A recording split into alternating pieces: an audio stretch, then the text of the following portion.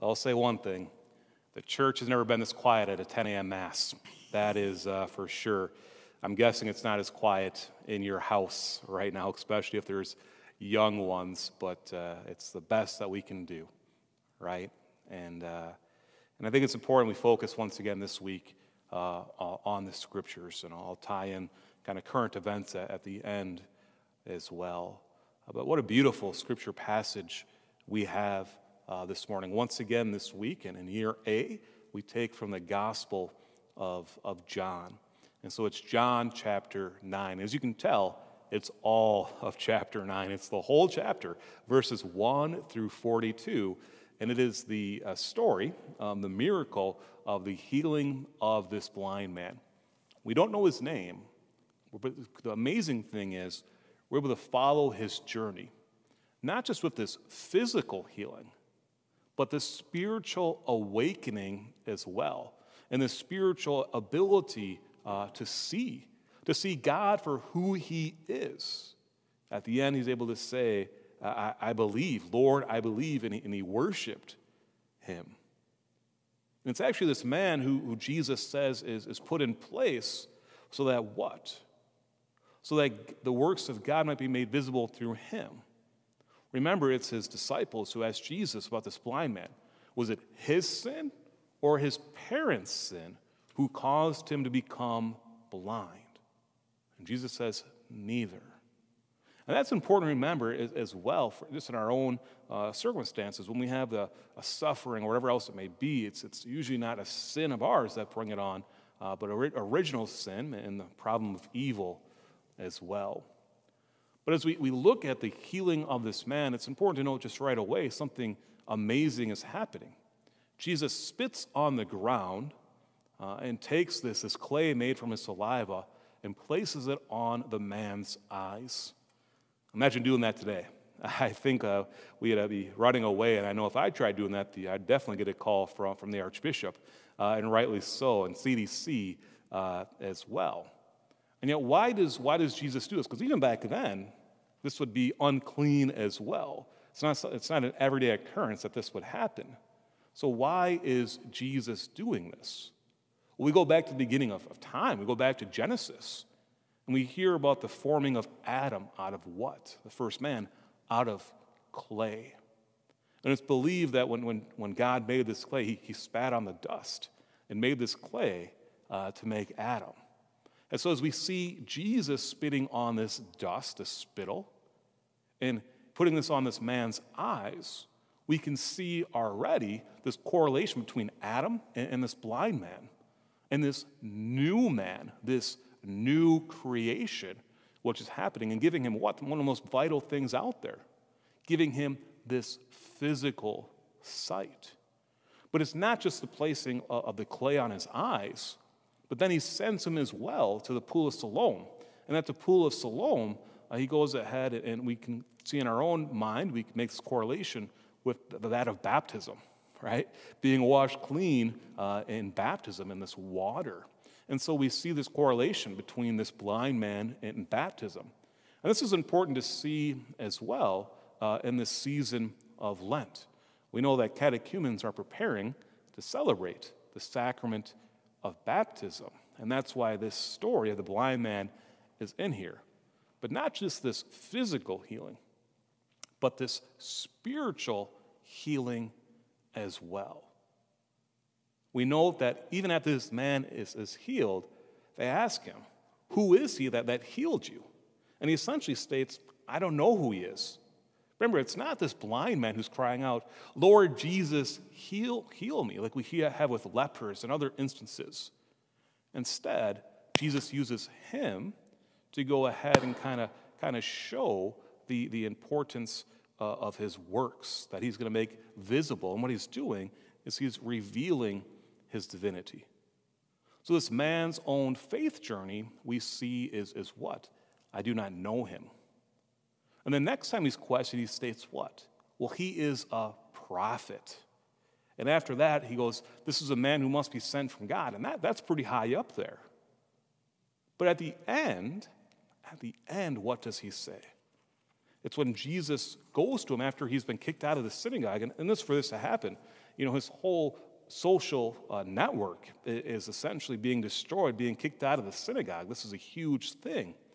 And so Jesus seeks him out, and he asks him, "Do you believe in the Son of Man?" He answered and said, "Who is he, sir, that I may believe in him?" Jesus said to him, "You have seen him, the one with you is he." And he stated what? "I do believe, Lord." And he worshiped him. So it's not only this physical healing of his sight, but this spiritual healing as well. This spiritual healing in the sense of now he's able to see God made visible. God truly revealing his divinity in how he worships him. This is the same thing that happens for us in baptism. In baptism, we have our sight restored. So often in baptism, we think, okay, it's just that washing of original sin, which it is. That's very important. But it's not like this stain all of a sudden is being washed away. It's not, a coffee stain on your shirt that God's like, I'm going to go ahead and take care of that. No, instead, with the washing of the original sin, what's actually doing is it's giving us sight to see God. It's enlightening us to see the light in the midst of darkness. See, when Adam and Eve sinned, this vision of God essentially almost was taken away. But in baptism, we have this vision of God, and we're able to acknowledge the divinity of Jesus Christ and to see God working. It's the early church fathers who actually call the sacrament of baptism the sacrament of illumination, the sacrament of enlightenment. And so we have this illumination, we have this enlightenment to see what? To see God. And then when we do this, we're called to walk as children of light. Children of light. We hear about this in our second reading from Ephesians. St. Paul saying, walk as children of light. Throughout John's gospel, we have this correlation between darkness and light, light and darkness. And Jesus says, I've come to bring light into the world. And so this is what he is doing. Even in our baptism, remember, at our baptism we receive that lighted candle. Parents and godparents, this light has entrusted you to be kept burning brightly and to hand that on to the child, to hand on this faith. And so we're called to walk as children of light. We know as well that right now it can seem like a very dark time. There's so many questions. We don't know what tomorrow is going to bring. So everything's changing. Yet what doesn't change is that God is present, that he is with us. And what we're called to do is to abandon ourselves to God and to let our light shine forth. He will never abandon us. And hopefully, we will never abandon him. And so in this time of turmoil, we should take this time to really, really dive deeper into this relationship with God. Calling to mind that most of us, if not all of us, are baptized Christians. And so we have this light shining inside of us. But what we're called to do is let this light shine even more and to actually build up this light inside of us as well. How do we do this? Well, it's continuing to pray, to take some of this free time that we have now and to really dive into prayer with the Lord, to abandon ourselves to him, to go ahead and dive into the scriptures, to pray the rosary together as a family, and to do acts of charity, simple acts of simply calling a loved one or a neighbor or reaching out to someone that you know is struggling and bringing that light into their life and overpowering this darkness with the light of Christ. One of the most beautiful images every year that we're able to see here in the church is at the Easter Vigil. We always start the Easter Vigil with a blazing fire. Here at St. John's, it's a really big blazing fire. It's too much sometimes, I think. But anyways, it's this blazing fire, and we have this blessing of the fire, which represents the light of Christ. And we take the Easter candle, the Paschal candle, and we process it into the dark church. All the lights are off. Sunset has happened. It's almost pitch dark inside of the church. And it's a beautiful image when this light comes into the church. And it's just that one light of the candle, of the Paschal candle. And we hand that light as well, and the priests and the deacons are able to hold a lighted candle. We continue to press this in. And then everyone who is a baptized Christian is able to light their candle as well. And when Deacon and I get up here into the sanctuary, and before he sings the Exalted, we're able to look out into the congregation and see everyone with their candle and their faces being lit up with this flame. Individually, if there was only one person out there, it'd be a very, very small glow.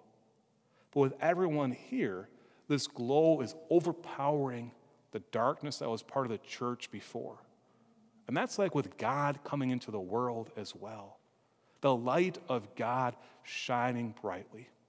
Individually, when we just have one person doing it, it's not going to be that much. But as we can come together in unique ways, by the way, over the internet, and we come together, this light is going to continue to shine brightly. And what we're called to do is to build up this light even more and to spread it. This world needs God. Maybe that's what this is all about. Abandoning everything else and coming before the Lord and abandoning ourselves before Him. And we don't do this alone, but instead united with the light of Christ. We're able to go out into the darkness and bring the light of Christ into the world.